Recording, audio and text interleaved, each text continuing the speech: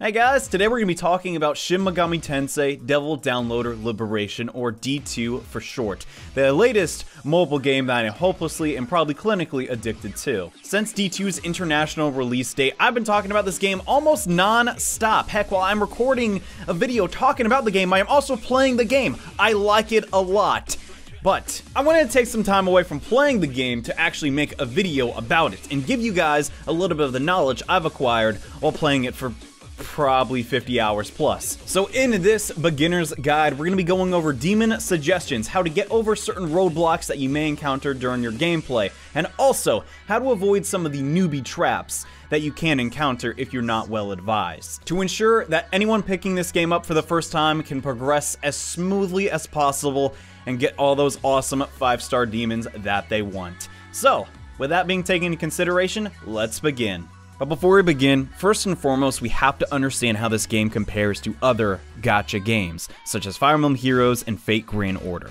Games in this genre usually have a pretty bad reputation in the mobile games industry for nickel and diming players just so they have a very small chance to obtain and play as one of their favorite characters. And whether you believe this reputation given to the free-to-play model is justified or not, these types of games inherently do have this stigma attached to them, and sadly Devil Downloader is no different. However, while summoning for rare units is a thing in Devil Downloader, before we go any further, I just want to stress this right now. This game is about as free-to-play as it gets, and isn't pay to win at all as of the current update. Unless you got Huang Di, then you're literally God, but you know, he's kind of rare. But outside of that, buying items from the shops does give you a slight edge, but not even remotely required. I should know, I spent a lot of gems on this game, and some free-to-play friends are still farther in the game than me, which sucks a lot, might I add. But we'll get into why that is a little bit later. Right now, let's assume you've cleared through Chapter 1. You understand how to play Devil Downloader to some extent and come across your first stage that you just simply can't beat. What do? Well, for starters, it's smart to level up. Once you clear a chapter, a leveling quest will be unlocked, which are way more efficient to grind on than the main story missions. So leveling up on these stages is highly recommended compared to others. So you leveled up a bit and you still can't win. What the heck? Well, it's perhaps time to obtain some new demons and add them to your party from the Church of False Gods. Now in this segment, we're going to be talking about Ose. He's a fallen angel, jaguar with a speedo. Oh yeah, and 2 swords. He's also one of the best demons in the entire game currently. And no, I'm not joking. This demon, which you can make almost at the very start of the game, can be better than almost anything, and will carry you for the entire game if you know what you're doing. There is one caveat though. He has to be a teal Ose, because once he awakens, he will get access to null physical.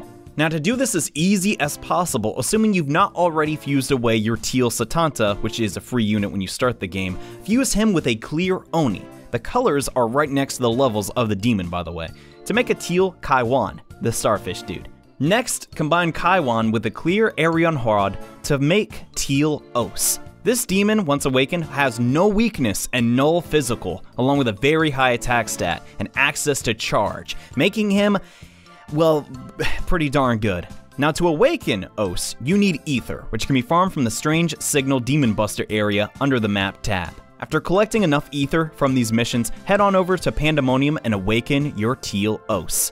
Other amazing 3-star demons I highly recommend are a teal Fen Huang or Suzaku, but only if you can awaken it, since it has a glaring weakness to physical damage, which every demon has by default. But once awakened, it will resist that damage, making it a pretty solid demon.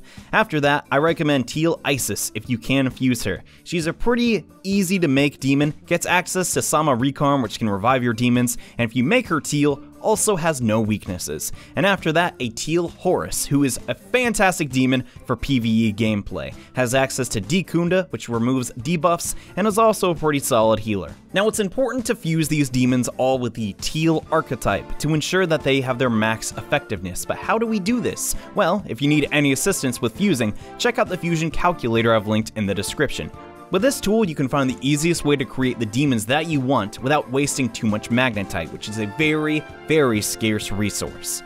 Now that we got these new demons though, it's time to level them up, but leveling even with the grinding stages takes a while, so let's speed it up with the demon Kanbari, who is absolutely hideous, might I add. But once you've unlocked the multi-fusion in the church, we can work on making 2 of these disgusting yet amazing demons. First up, we need to gather a few clear demons via demon negotiation, as multi-fusion only works with demons of a clear archetype. First up, we need to clear Chapter 1's leveling quest and recruit 5 slimes. After that, we're going to head to Chapter 2's leveling quest and get 2 Malcolms and 1 Preda. Then we're going to hit up Chapter 3's leveling quest for a Nekomata and a Sandman. Once you have all of these demons, the first one we're going to make is a Bicorn by fusing the Nekomata and a slime. Fuse this Bicorn again with another slime to make Inugami. After we're done with that, we're going to combine 2 Melcoms together with 2 slimes to make 2 separate Kuruma Tengus. After that, we're going to make a Yomotsu Shikome by fusing Kuruma Tengu and a Preda. And lastly, fuse a slime with a Sandman to make a Kappa Tengu. Lastly, combine all 4 of these demons to make Kanbari, whose passive skill is Luck, increasing EXP and Maka from all sources by 20%, and the best part is you can fuse a second Kanbari and have this effect go to 40% if you're on a stage that allows 2 devil downloaders like the grinding stages or the Aura Gate. The ideal grinding setup as of this video is starting the stage with the main character, whose Demon Tamer skill increases EXP even further, and take demons you wish to level in your main party and the backup party to the Chapter 1 grinding stage on Hell difficulty. Bring a Teal Os with you, and regardless of the level in which your party is, you can clear this stage since slimes can only use physical attacks, and an awakened Teal Os nullifies these attacks 100%. So simply turn on auto quest, let it run while you go do something else, and come back. Hey, all your demons are leveled up.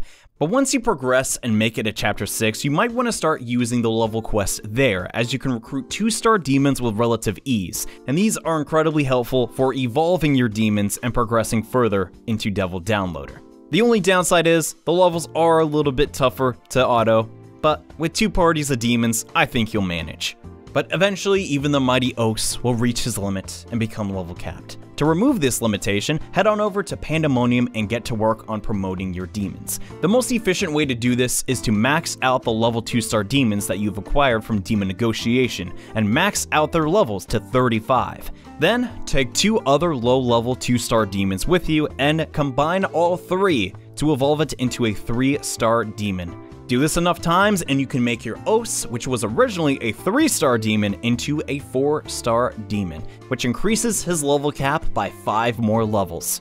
Lastly, let's talk about what not to do in Devil Downloader. And first and foremost, do not spend all your gems on summons. I did that and I really regret it. Instead, head to the shop and spend the free gems that the game gives you on the largest Magnetite packets you can afford. Magnetite allows you to fuse any demon that you want eventually, and as a rule of thumb, fusion is way smarter than hoping for that 0.05% drop, okay? Because with fusion, you are guaranteed to get the demon that you want eventually, excluding some of the gacha-only demons which can only be summoned that way.